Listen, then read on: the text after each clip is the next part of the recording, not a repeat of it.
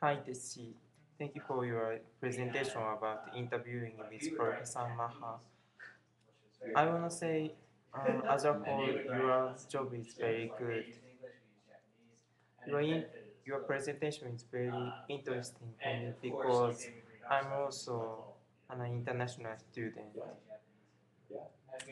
For response to your presentation, I want to make 3 points. First point, your eye contact and gesture and volume is very good.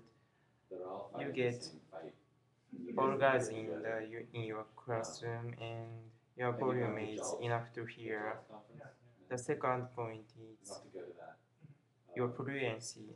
At the half, at the first half of your presentation, you are not so fluent, but at the second part of presentation, your presentation is getting more and more fluent.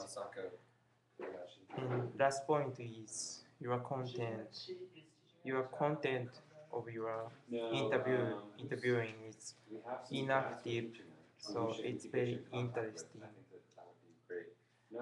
One sug- I have one suggestion. Maybe can you can you can keep the time for question and answer. I want to ask a question to you.